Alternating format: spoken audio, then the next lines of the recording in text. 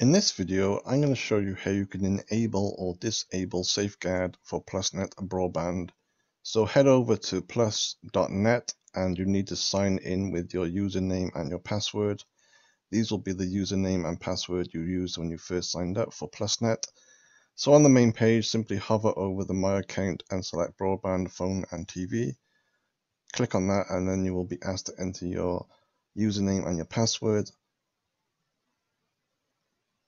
Once you've logged in on the main page, simply use the menu at the top here and go along to Broadband. Click on Broadband. Once that loads, scroll down to the bottom of the page, and on the left hand side under Help and Settings you should see SafeGuard, so click on SafeGuard.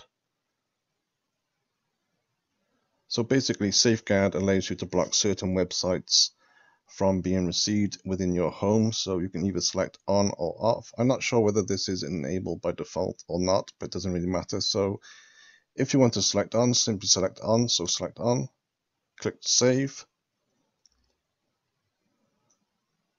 So it does tell you once you've selected it that you have to restart your router, so just turn it on and off, and it says it can take up to 2 hours to take effect, so just be patient as it won't work straight away. So once it's on, you can then use the left hand side menu again. So if you want to block certain categories, select block categories, and you can see here's lots of different categories such as chat and instant messaging, criminal activity and hacking, dating, forums, gambling, gaming, hate, illegal drugs, image sharing, nudity, pornography, social networking, violence, and so on. So if you wanted to block a certain website, you could just say, for example, streaming media and downloads, select block, click save,